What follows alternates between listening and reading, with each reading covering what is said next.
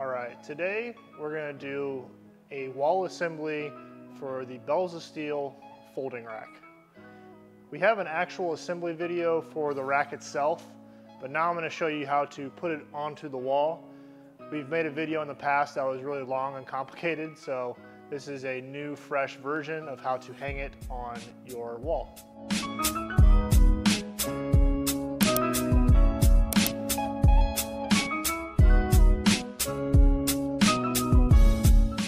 So I have studs that are metal. In any house, you're gonna have studs that are wood, which is a lot easier to tap into than metal studs. From experience, I'm gonna give you the quickest and easiest way to do this. So I like to use 2x6s for my stringers. I know for the rack to have a little bit of elevation off the floor so you can fold it. The center of the rack needs to be at 8 inches for the bottom, and then 83 for the top.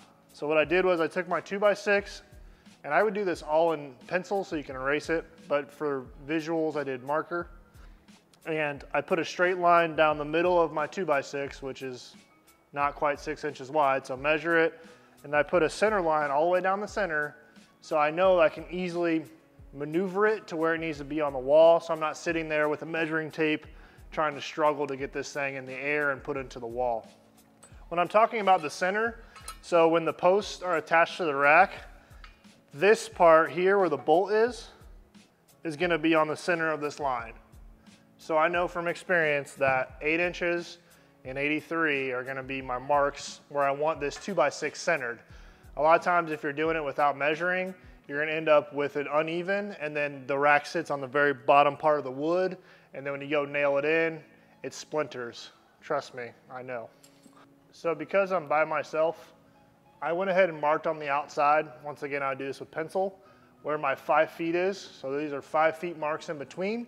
So I know roughly when I put that first screw in, it's somewhat level. It doesn't have to be perfect, but somewhat, I can at least get it close on one side, and I can level the other side and drill in. I'm using 3-inch metal screws because I have metal studs. You're gonna wanna use 3-inch wood screws. So I have metal screws because I have metal studs. So the first thing that's kind of tough is finding the stud and doing it by yourself to put this first bolt in, and then it's really easy after that. I'll do it over here. Okay, so what I'm gonna do here is find my first stud,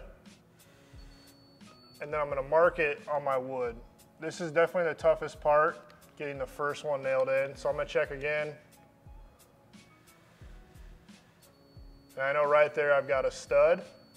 So it looks like you have to be really precise with these. So it looks like I'm really in the center there, so I can grab my screwdriver. So I got my first bolt in, super easy. It was just easy, easy peasy. So now I'm gonna take my level, and I'm gonna get this thing level. It should line up with that hole, or that line over there. It should line up with that line over there. I'm gonna find me another stud.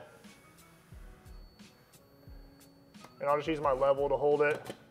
And then I'll mark here. Now I know where it's at.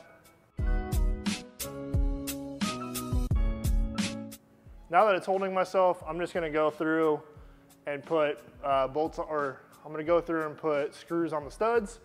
I'd put 2 on each, but keep it out of the center line because it's gonna wanna crack if it's with other big drilling spots.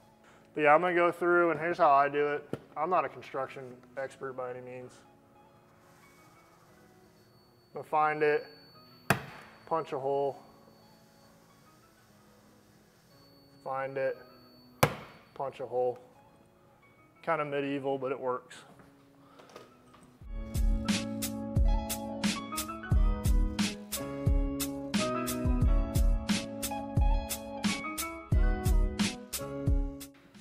I'm burying these a little bit. That way the heads don't get in the way.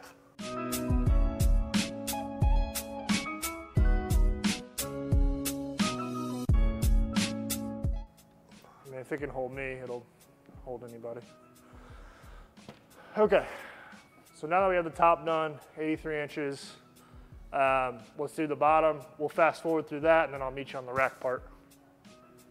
All right, so I have the rack assembled now.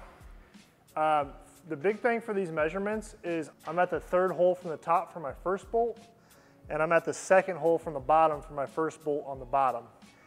And I put these 3/4 inch spacers, I have 2 of them. The reason I do 1.5 inches off the ground is most garages are really unlevel, so there could be a giant variance when you're swinging it in and out. That is a lot of gap.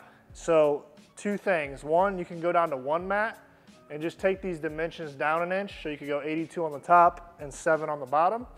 But just from personal experience with how uneven garages are, normally there's something in the way, so that's why I have them high off the ground, and it's really easy to swing. Make sure whatever mat you're putting underneath to keep it up off the ground while you're drilling in place is on the very edge, so you can easily kick it out when you're done, and you're not trying to rip that thing out and just rip whatever mat you have underneath there.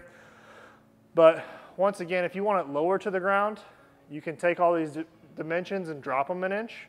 Also, you can put this thing flat on the ground if you have no plans to move it in or out. If you just want it sturdy and stable, just put that bad boy on the ground and just drill in, and you can take 2 inches off my measurements. But from experience, I use 1.5 inches because I have 3/4 inch mats, and I ended up right in the center. The last part is kind of my biggest tip and trick on all this is please drill a pilot hole first before you put these giant lag bolts in. I'm using 3 inch by 1/2 inch, and it takes a 19mm socket to run this into the wall. But drill a hole first, otherwise it will start splintering the wood really, really bad. Also, maybe put your drill on a lesser setting and don't just ram it in there. Like, have it take its time and don't put it on the highest setting to ram it in there. So pre-drill that hole first and then put this giant lag bolt in. I use a 1/2 inch and it works really well. I've got one in and then I go cross with it. So I'll do the bottom, then the side. I'll do it in a cross pattern to make sure it's nice and centered. And then we'll kick the mats out and I'll show you the swing.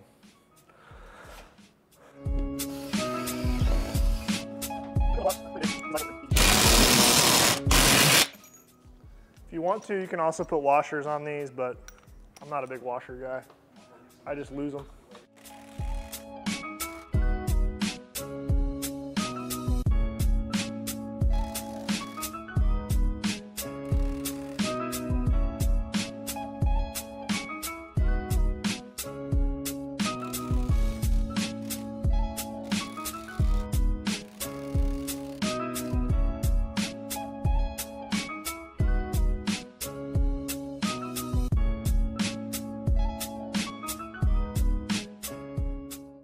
So you can see how easy that was. Not a hard struggle. My mats are out. So I don't have the pins in. You can see how much it moves. If you really wanted to, I could take these bolts out and move them up 1, or I could move these down 1 inch like we spoke before, but I like that much wiggle room in a folding rack just in case my floor is really unlevel, which is really common. So one more thing is I can kick those mats out nice and easy. Once I fold it back out, if I want it to be solid again, I can easily kick those mats back underneath and my rack is really stable again. So kick them out and you can move it back and forth really easy. Put them in, nice and stable rack, or you can use it without it.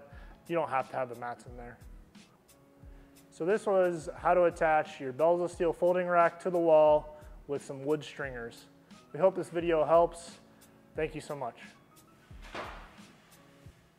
Hey folks, Kayvon here, founder of Bells of Steel. I hope you loved that video. Be sure to click on the link in the description if you want to get those products for your own home gym. Don't forget to smash that like and subscribe button and let the games begin.